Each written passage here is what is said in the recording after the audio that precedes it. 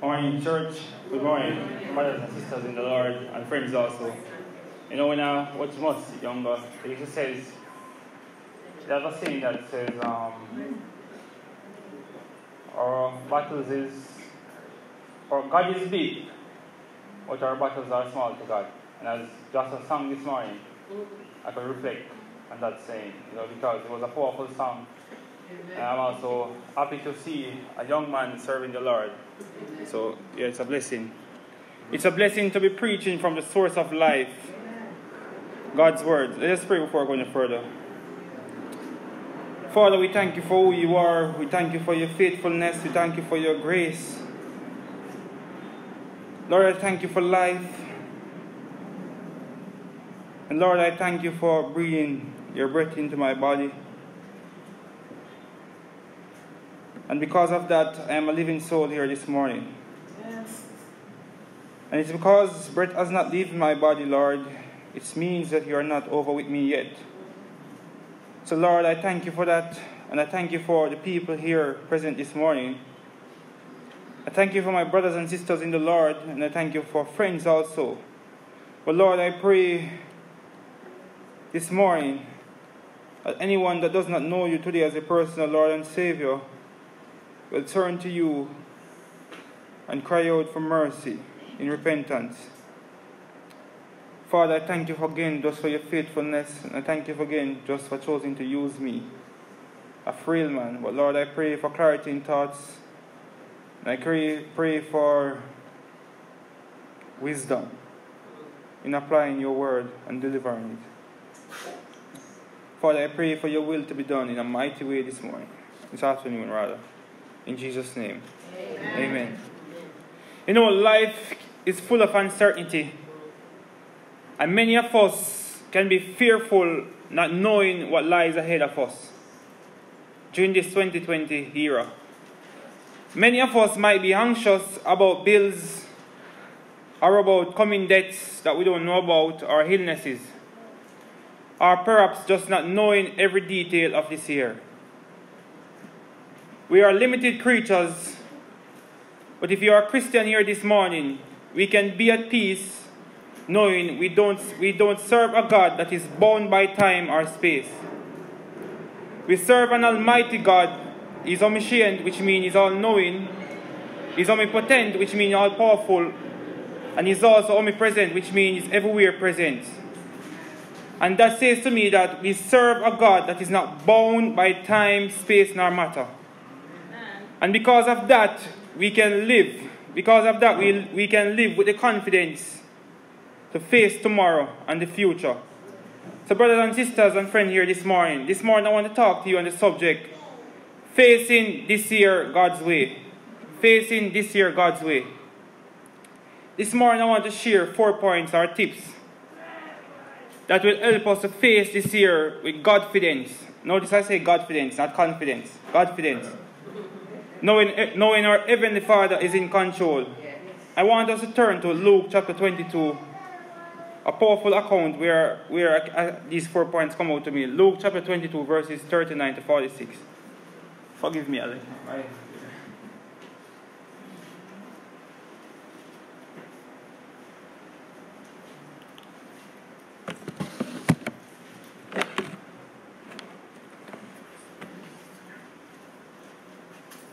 Sorry, I don't want to turn off the light. You want to do it? No, I can't do that. I'll do it. I can do it.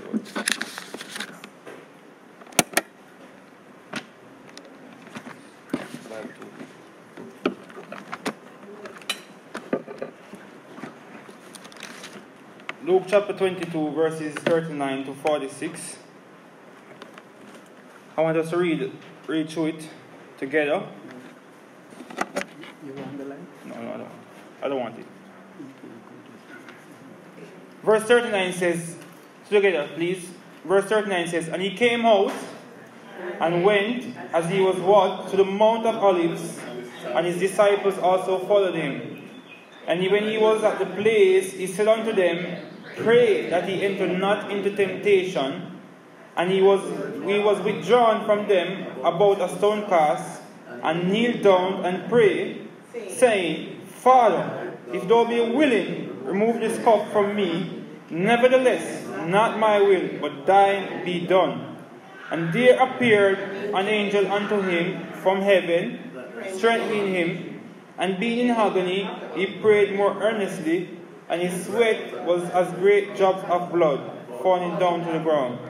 Verse 45 says, And when he arose up from prayer, and come to his disciples, he found them sleeping for sorrow, and said unto them, Why sleep ye? Arise and pray, lest ye enter into temptation. Again, the title of my sermon here is Facing This Year God's Way. And my first point, and by the way, I should remind you of this account. This is an account when Christ was about to face the cross. So my first point is the need for prayer. And in verse 39 we see where Christ says, he says, And he came out and went as he was, which means accustomed, to the Mount of Olives, and his disciples also followed him. I want us to understand that in order for us to accomplish God's will for this year, and also to know God's will, it will take prayer and some time away with God, a time of solitude. You see, time spent with God is never wasted.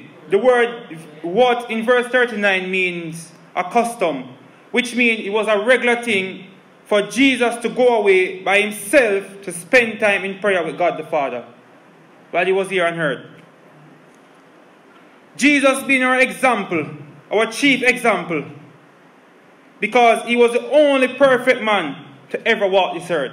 Amen. While we can look to man in the Bible, like David, Joshua, and all of those men in the Bible, for example, notice these men were imperfect men, because we can see in their lives in the Bible where they have made mistakes. But the only perfect example we can truly follow is Jesus Christ. Yes. Amen. He was our chief example. And hence, in Mark chapter 1, verse 35, it says, And in the morning, rising up, a great while before day, he went out and departed into a solitary place, and there prayed. And that's a different passage. But here, Jesus is showing us the importance of prayer. He started his early ministry with prayer every single day, believe it or not. And he was God. You know, that says to me that Christ being our chief example, though he was God, he take the time out before every day to go away and spend time with God in prayer. And if we are going to face the new year, or this year rather, God's way, it will take some time of serious prayer. And I want us to look into Daniel chapter 6, verse 10. These are those supporting points before I go back to the main passage. Daniel chapter 6, verse 10. It says, Now when Daniel knew that... Okay, I can look at this here. Okay. Now when Daniel knew that the writing was signed, he went into his house, and his windows being open in his chambers towards Jerusalem, he knelt down upon his knees 3 times a day, and prayed, gave thanks before his God, as he did a 4th time. You know, Daniel did not pray because he just wanted to pray. I believe it would have cost him. And I want us to understand this. Prayer must be sacrificial. Amen.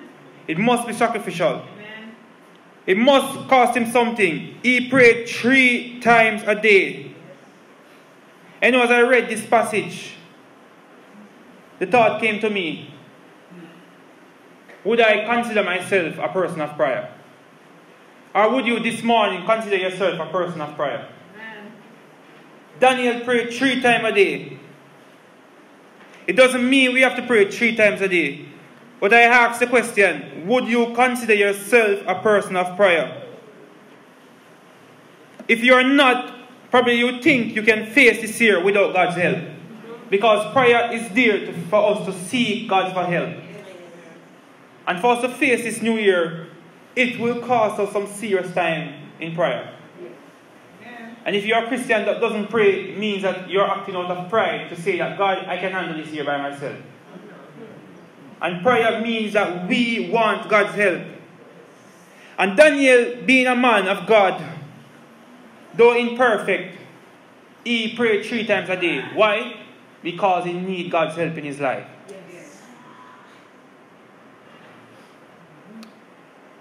Brothers and sisters and friends, Christ could not face the cross without prayer or without God's help. So how can we face this year or weeks without prayer? Amen.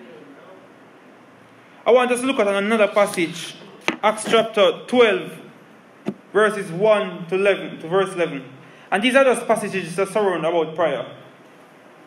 I just want us to understand that my first point was the need for prayer. Acts chapter 12, verses 1 to 11.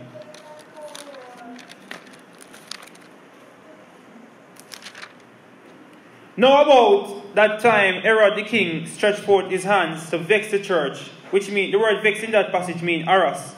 Harass was really giving the church a warm time back in his time. He was killing a lot of people in the church. He was killing, as you see in verse 2, he says, and he killed James, the brother of John, with the sword. So he was just going about and persecuting the whole church. And because he saw it pleased the Jews, he proceeded further to take Peter also. Then were the days of unleavened bread. And when he had apprehended him, which means Peter, he put him in prison and delivered him to 4 Nilson of soldiers to keep him, intending after Easter to bring him forth to the people. Verse 5 says, Peter therefore was kept in prison, but prayer was made without ceasing of the church unto God for him. Verse 6 says, and when Herod would have brought him forth, the same night Peter was sleeping between 2 soldiers, bound with chains, and the keepers before the doors kept the prison. I want you to understand that the keepers before the door kept the prison. These are man compared to the God that we serve. And in verse 7 says, and behold, the angel of the Lord came unto him, and a light shined in the prison. And he smote Peter on the side, and raised him up, saying, these are the angels speaking, arise up quickly. And his chains fell off from his hands. And the angel said unto him, gird thyself, and bind on thy sandals.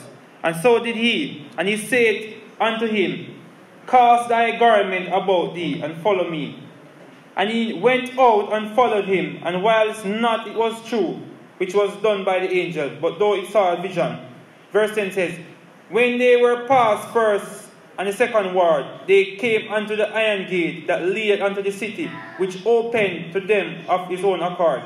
And they went out and passed on through one street, and forthwith the angel departed from him. Verse 11 says, and when Peter was come to himself, he said, now I know of a surety that the Lord had sent his angels, and had delivered me out of the hands of Herod, and from all the expectation of the people of the Jews. But I want us to pay keen attention to verse 5. Peter therefore was kept in prison, but prayer was made without ceasing of the church of God. You know, in Matthew chapter 18 and 20 it says, for where 2 or 3 are gathered together in my name, there I am in the midst of them. So when we gather together as a church to pray, God is in the midst of us. And because of that fact, we can pray with such vibrance, knowing that God will answer our prayer according to his will. We don't ever being a man here on earth, thinking you run things here on earth. God sent his angels because the church was praying for Peter. And God sent his angels to free Peter. And that's the power of prayer right there. The church was praying without ceasing. You know, I want you to look again in Matthew chapter 16, verses 18 and 19. I just want to make a small point here. And I go back to the text.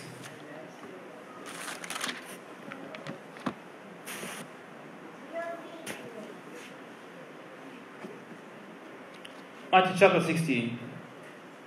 And I say also unto thee, that thou art Peter, and upon this rock I will build my church, and the gates of hell shall not prevail against it. Verse 19. And verse 19 says, I will give unto thee the keys of the kingdom of heaven. And whatsoever thou shalt bind on earth, thou shalt be bound in heaven. And whatsoever shall loose on earth shall be loose in heaven. So in other words, Christ give us as a church the power of God to operate here on earth. So which means no government, no man, no criminal can stop the church when we come together to pray. Amen. No amount of criminal in society can stop God when we come together as the church of God to pray. Knowing that verse 5 in that passage of Acts, the church was praying without ceasing. And God sent his heavenly beings to rescue Peter from prison and deliver him. And that's the power of prayer. Amen. And that's why as believers we shouldn't be afraid to pray. Because God will answer our prayer according to his will. And God will always fight in his church behalf. Don't be afraid of criminals, pray for them. But no man can stop God's word here on earth. Because in verse 18 of the same passage it says, and the gates of hell shall not prevail against it. Nothing at all, not even Satan can prevail against the church. May we pray. And that's the power of the church. Pray with such power. Pray with zeal. Let's go back to the text. In verse 40.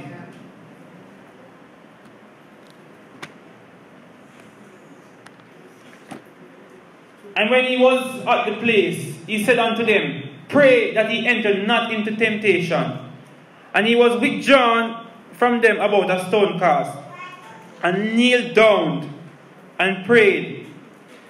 I believe that Christ needed the physical support and the encouragement. That is why he challenged his disciples to pray. And if we consider ourselves followers of Christ, just like how Christ challenged his disciples back in his time to pray, God is challenging us here as believers here on earth to pray. You know, when I think about the corruption in our country, if the church gather together and pray about this corruption thing can get rid of. Because we serve a mighty God. And sometimes we operate like we don't serve a mighty God, you know. We serve the all-powerful God. He also challenged them to pray because they needed the divine strength from God. Because of what was about to come. Knowing, as I said earlier, this was the account of Christ was going to face the cross. And it's the same for us. We need divine strength and help to face this year. We need God's help as the church.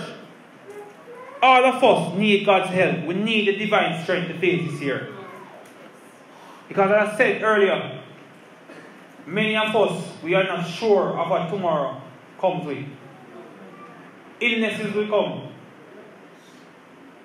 A lot of things will come and cause us unaware. But prayer is here as a way we can communicate with God and ask God for help. And God is willing to act on our behalf. What is prayer? Prayer is conversation with God. And it's that simple. Do you pray only when you feel like it? I want us to understand that we can't accomplish God's will or even survive this year without prayer. Anything that we will ever accomplish here on earth according to God's will this year or God's way, it will be because of prayer. And you know, as a church or as a Christian, we can't separate God's work from prayer. God's work and prayer go hand in hand. I can't come here to preach this morning and don't spend time in prayer. Prayer is so much important. Listen to this. I want us to understand this. Prayer is not getting God ready to do your will. But rather, prayer is getting us ready to do God's will. I want us to understand that again. Prayer is not getting us ready to do getting God ready to do our will. But prayer is getting us ready to do God's will. And that's a big difference. And Christ is going to show us that. We see where Christ was willing to put his own self aside in order to accomplish God's will. And this is an example, this is a firm example of what prayer should look like. In verse 42, it says, Christ here speaking. In verse 42, it says, Father, if thou be willing, remove this cup from me. Nevertheless, not my will, but thine be done.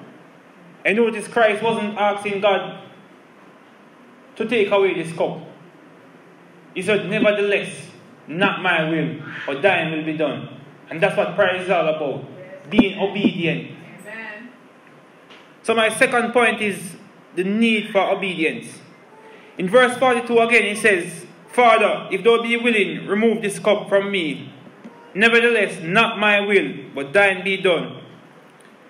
In verse 42, we see a practical example of obedience. Would you consider yourself obedient like that? Whenever it comes on to God, we must have a heart of obedience as God's children.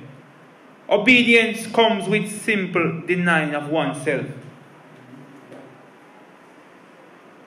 Because I want to tell you this. This was Christ's will to accomplish. And I want us to understand this wasn't an easy task. And it's the same for us. Sometimes God is going to ask us to do some things that is not easy. But we need to have an obedient heart. Yes, amen. I want to read verse 42 again. It says, Father, if thou be willing, remove this cup. But you nevertheless change the subject. It says, nevertheless, not my will, but thine be done. So in other words, God's will must always prevail over our own purpose. In Philippians chapter 2, verses 7 to 8, your pastor preached from it about a week ago. Philippians chapter 2, verses 7 to 8.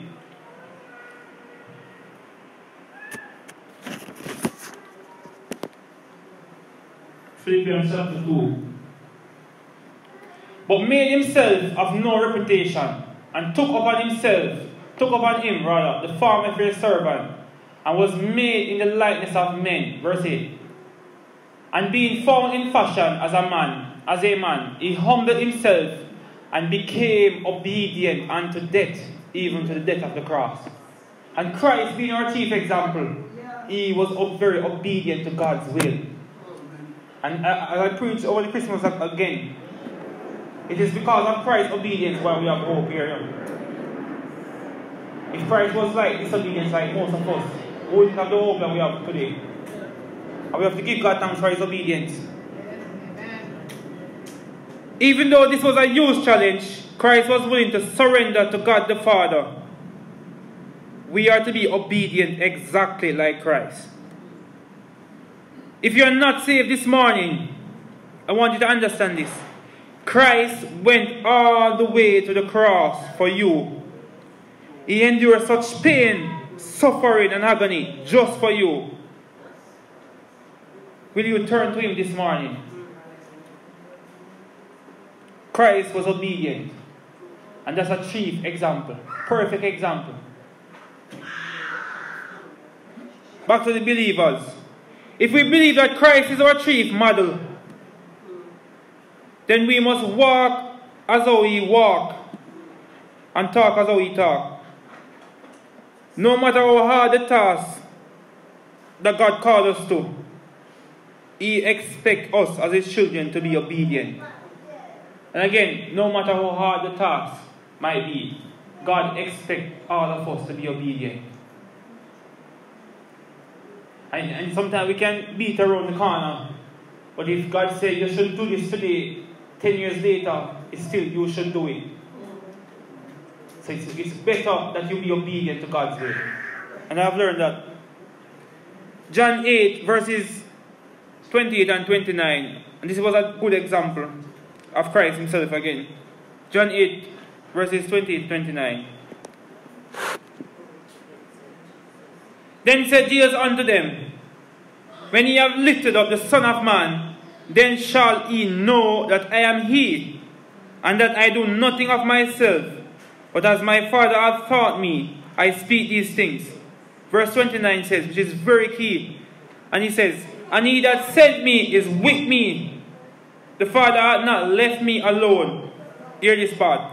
For I do always those things that please him. Christ was very obedient. He said he do all the things that would please God the Father. Would you be like that this year? Do things that would please God the Father. Please the Lord Jesus Christ.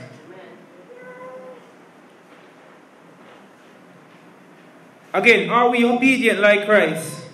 Because he always aimed to please God, which means he always aimed or make it a prayer to obey God while he was here on earth.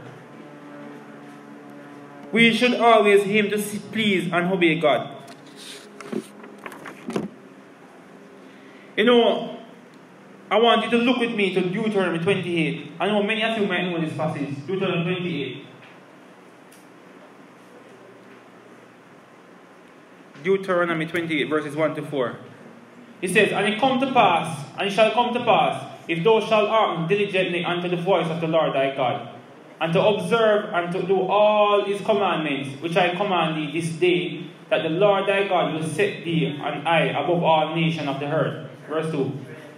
And all these blessings shall come on thee, and overtake thee, if thou shalt hearken unto the voice of the Lord thy God. Blessed shalt thou be in the city, and blessed shalt thou be in the field. Blessed shall be the fruits of thy body, and the fruits of thy ground, and the fruits of thy cattle, and the increase of thy king, and the flocks of thy sheep. You know, if we want, that passage said to me as I was preparing, if we want God's favor, our blessing, and our life this year, we have to be obedient to Christ and God's will. We have to practice to be obedient if we want God's blessing upon our life. Amen. Sometimes we wonder why God is not blessing us. It's because we're not being obedient to his will. Because God's favor or his blessings only come with his will when we be obedient. I can't want God's blessings if I'm not wanting to live for him. And there are many people today that are not saved, but they want God's will. They want God's blessing on their life.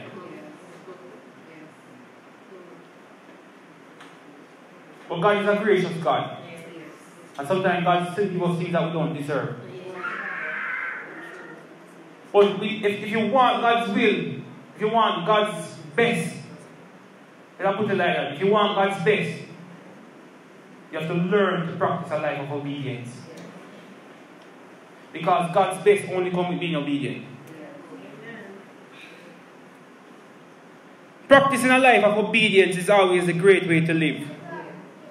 Obedience is key. You know, when I was going to school, I can't forget this rather. It says, in school, education is key. But when we turn a Christian, obedience should be key. And that's the good example. In school, they say education is key. But when we turn a Christian, obedience should turn key.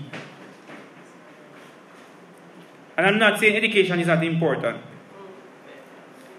Brothers and sisters, obeying God is very important because we never know what blessing our obedience is tied to. I want to repeat that. Obeying God is very important because we never know what blessing our obedience is tied to.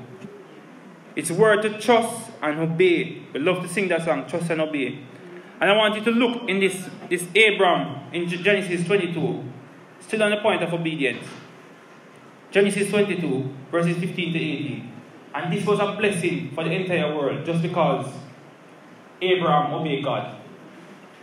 And the angel of the Lord, and by the way, I want to explain the passage, I don't want to just run and start these verses. This was the passage where God challenged Abraham to sacrifice his son.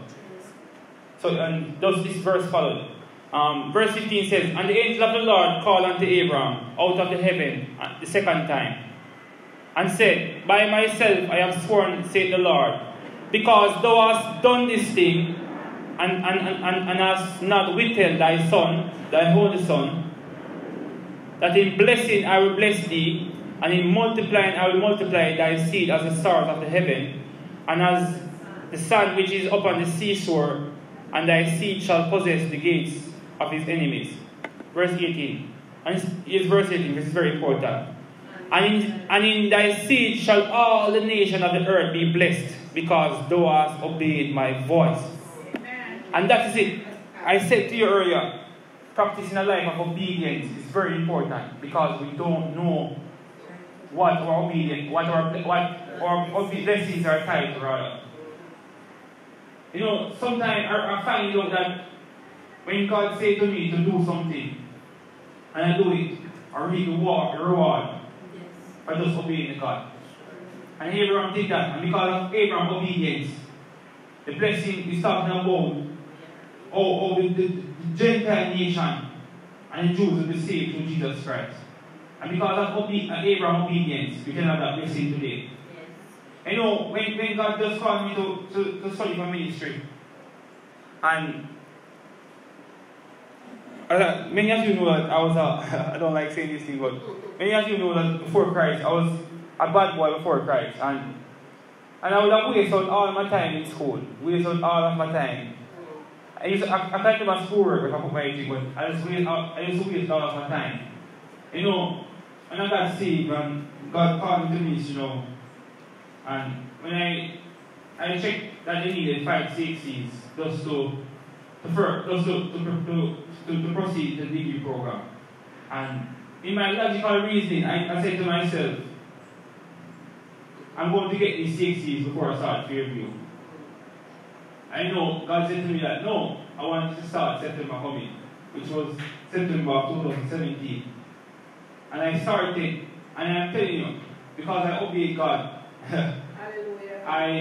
while I'm doing my studies, I do some 6s on the side and I get them. And I'm telling you that it's very important to practice a life of obedience. Yes. Because if I did have stayed back, amen, I would have been behind time and I wouldn't get the 6s. Yes. Because I obeyed God, yes, and proceed, I get those 6s. Amen. And that's why I'm telling you to practice a life of obedience because you don't know what your blessing will be tied to. Amen. And today, I am, when I look back, I can say God is very good, you know? Very good. Because when I think about it, I'm thinking about where I'm coming from. Yes. And because I obeyed God, yes, I got my CXCs and I'm currently in the process of finishing up my degree. Amen. Next year will be my final year. Amen. So I'm telling you, when you obey God, God always comes through with a reward. Amen. And Christ being our example, chief example, set that pace for us. So let's practice being obedient this year. God is very good. You know, my third point is the need for encouragement. Verse 43 says, and there appeared an angel unto him from heaven, strengthening him. You know, Christ being God himself, while he was facing the cross, I think it was a very tough challenge for Christ himself. Very tough. That angels, that God the Father would have to send angels to strengthen him. And my third point is the need for encouragement. And I also want to ask this question, and I want you to think about it. Can anyone of you here survive life, or this year, or sometimes I hear some people say to me that your work is very challenging. Can you survive, continue working at your workplace, or studying, or whatever it is you're currently doing without encouragement? I know Christ couldn't face the cross without encouragement. So can you face this year without encouragement? Can you? Absolutely not. Because when I'm at school, there's time when I get very discouraged, and I thank God that I have people that call me, text me, and just encourage me. Yes. Because all of us need each other. We all need encouragement. Yes. You know, verse 43 says, and there appeared an angel unto him from heaven, strengthening him. And I want us to understand this. Nothing caught God unaware. God knows what we need because he knew what Christ needed back then. So he therefore knows what we need to carry out his will this year. I believe God the Father sent angels from heaven to provide the vital encouragement for Christ that he needed to face the cross. I want to remind us rather that this was not an easy task. And there's a similar passage in Matthew 4 verse 11. Matthew 4 verse 11.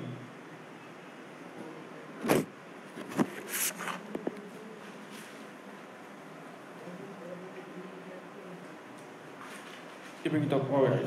Then the devil leaveth him, and behold, angels came and ministered unto him. This was after Christ was tempted by the devil, after the 40 days and 40 night fast. You remember that fasting? And look again, the same, that was early on in the ministry of Jesus Christ. It says, behold, angels came and ministered unto him, which means to provide that necessary encouragement to carry on his ministry. Christ couldn't carry on his work without the angels coming to encourage him. We all need encouragement. We all need each other. The word ministered there means to serve or to encourage. God knew Christ needed the help, hence that is why he sent angels to help him at a time like that. Do you know it's the same for us? God knows what we need, and he will provide necessary encouragement, our needs, in order for us to accomplish his will throughout this year. And because of that, we can face this year now, not defeated. Because sometimes as Christians we live in such a defeated way. God doesn't want us to live defeated. There are many times, I have to thank the Lord for the body of Christ. Because for the necessary prayers, and prayer is a way of encouraging someone. Praying for someone, telling someone you're praying for them is a good way of encouraging someone. I have to thank the Lord for the body of Christ, for the necessary prayer and encouragement I get, because it helped me to do God's will with Godfidence. Just with this week, it would have came out about the learners Saturday would have been the last day. And so I said, okay, I want to get this thing before it gets hectic so I kind of run up and all over the place again. So I went to the tax office, and I saw Sister Ruth, because she worked at the tax office,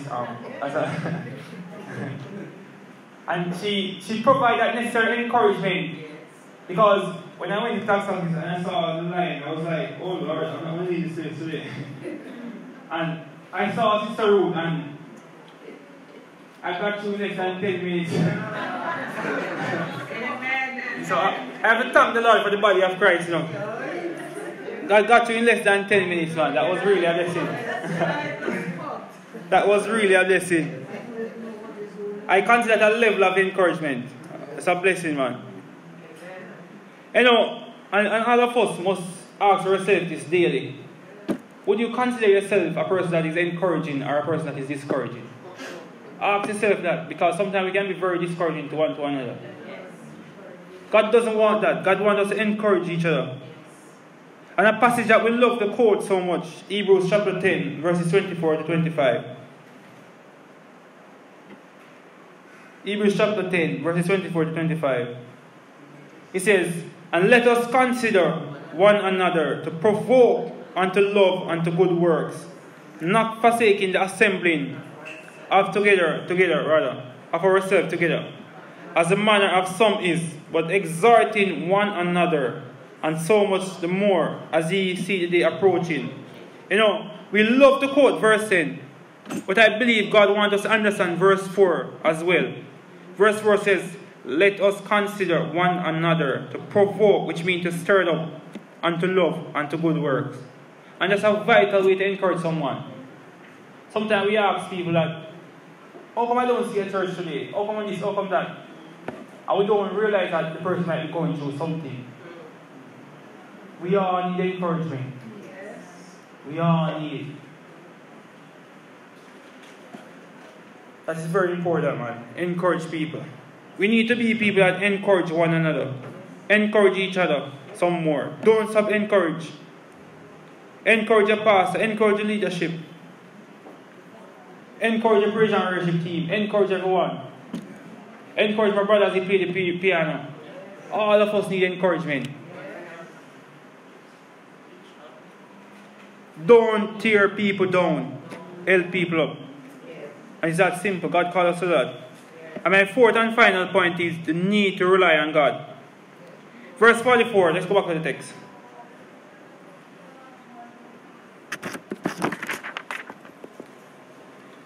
Verse 44.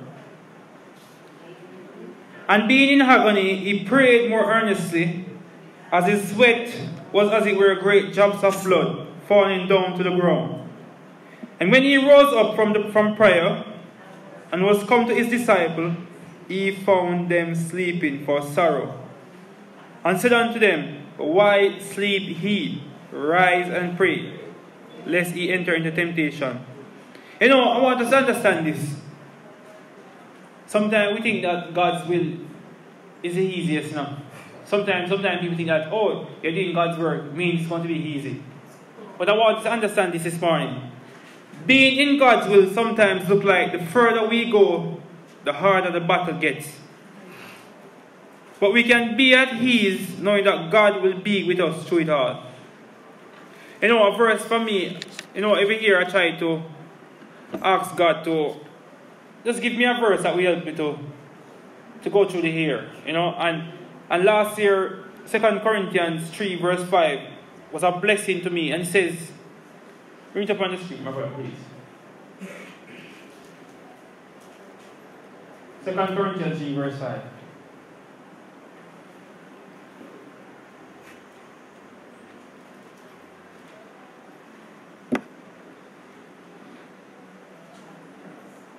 Alright, I've proceeded. I want to work the time.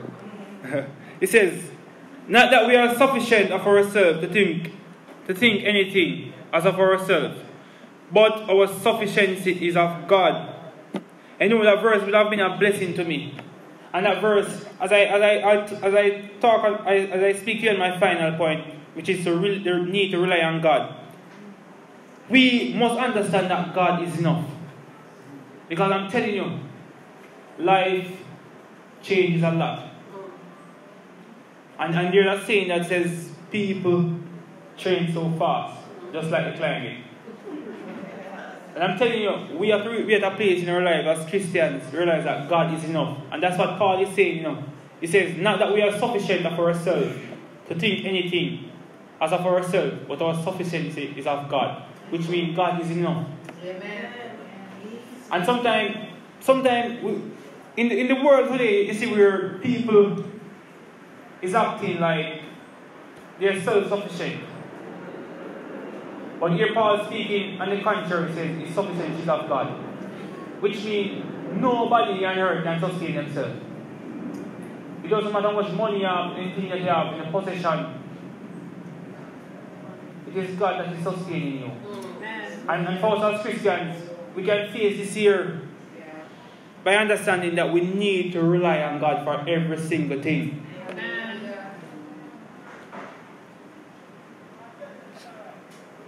You know, as I say that, I can look back in my life and I realize, since I got saved, and says, everything that I once have as a person, because believe it or not, every single thing here on earth belongs to the Creator. And it finds back to God. And everything that I have, I realize that it was God that provided. And when you understand that it is God that provides your need, it is God that breathes oxygen in your body, it is God that gives you everything that you have, it will push you to rely on Him. And this is very important. We can rely on Him for everything, and we can rely on Him to bring us through. Verse 45 says, verse 45, bro, back to the passage, please.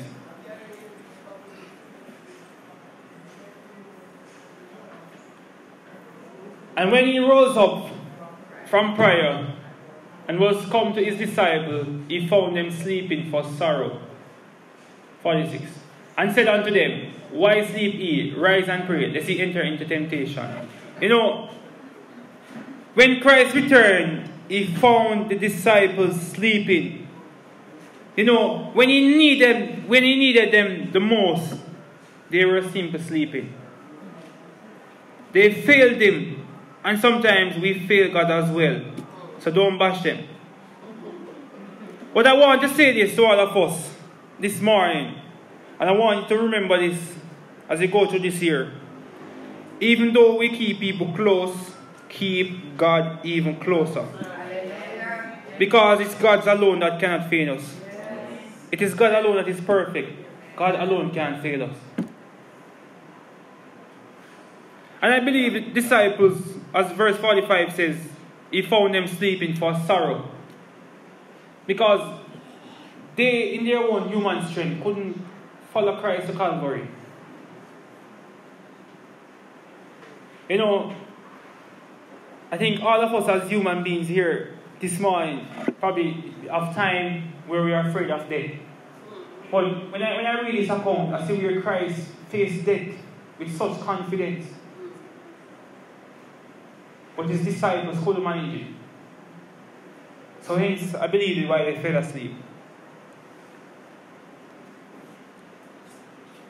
It was Christ's personal devotion to God the Father that bring him to Calvary cross. Not his strength or relying on his disciples. Because if Christ didn't have his personal relationship or personal commitment with God,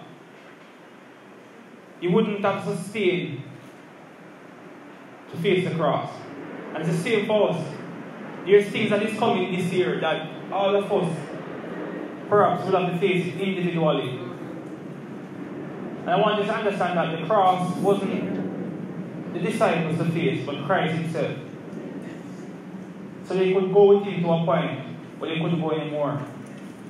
And it's for all of us. We're going to face trials, we're going to face hard times. And of course, God has some blessing for us. But I want you to understand this. There will only be challenging times that come. And it will be because of your own personal relationship with God, whether you come through it victoriously or not. And hence, as I am saying, that we need to rely on God individually. You don't come to church and read the Bible only. Read the Bible at home, pray where you go. Have a strong devotion with God himself. You must have a strong relationship, strong fellowship. In your life, I want you to understand this. People will come and go. And it can be very discouraging. But it will be only God that will stay with you forever. And sometimes people come in your life and they will leave. But on the flip side, there's people that in your life and they die and leave you. And it's up to you if you're going to carry on in life or you want to sit there discouraged for the rest of your life. And that's why I'm telling you that as we go through this year, we need to see life in a reality realm. That life comes with so many things. And it will be because of our personal relationship with God that carries us through. And I want us to understand it's better to cling to God from now than to try to cling to Him through a hardship. People will always come and go. Don't blame them because it is just that they are imperfect. Or perhaps sometimes people can't understand certain things that they are seeing in our lives. Some people can't see us suffer. And hence, that's why some people distance themselves from us. But I want us to understand that even when people leave us, God will never leave us nor forsake us. Don't blame people because they are imperfect. But God, who is perfect, will stay with you and strengthen you right through it. You know that song that we love to sing, I have decided to follow Jesus. The line that says, though none go with me, still I will follow. Though none go with me, still I will follow. And that, I'm saying this, just like Peter, that says, Lord, I will never deny you, I will never forsake you, I will never this, I will never that. But when the agony came, Peter denied it. And I'm saying that we can say that though none go with you, Lord, so that we follow. It's easy to say that with your mouth. But when hard times come, I'm telling you, it will be only because of a strong devotion and commitment to the Lord Jesus Christ that we are able to go through. And this is why I learned long time ago not to open my mouth and say, yes, yes, yes, I will do this, I will do that. Because life will show you that you're not ready to honor your words.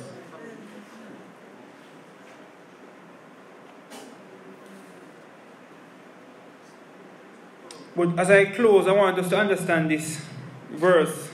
I want to close with this verse. John 15, verse 5. As I close my final point, which is the need to rely on God. John 15, verse 5. Oh, just before I close.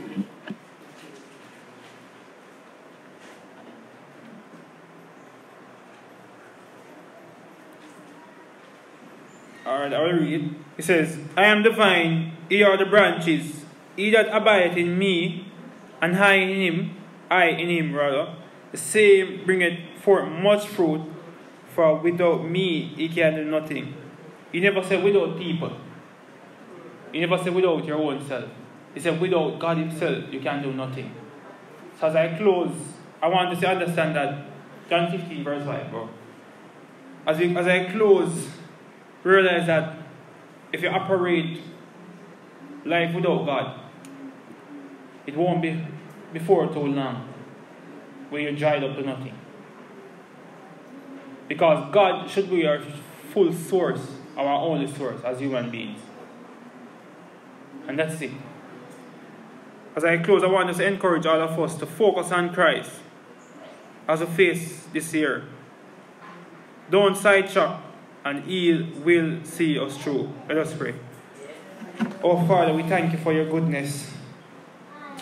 And Lord, we thank you that you are a perfect God that we can follow.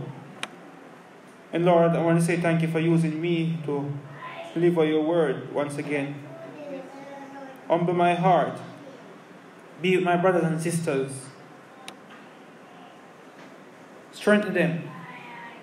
And help them to see the importance of prayer, to practice a life of obedience, and to realize that they need encouragement also. So help them not to go far away from encouragement. Because your word says, iron sharpeneth iron, Lord. Lord, I pray that as we go through this year, we will rely on you just like Christ did to face the cross. And Lord, I pray for anyone that doesn't know you this morning, this afternoon, Lord, as your personal Lord and Savior. Lord, I pray that they will repent and call upon you in sincerity and in truth. Because, Lord, life is temporal, and time is short, and time always goes against us as limited creatures. So, Lord, I pray that they will repent and call upon you, because, Lord, your word says, whosoever shall call upon the name of the Lord shall be saved. So, Lord, I pray that they call upon you. In Jesus' name, amen.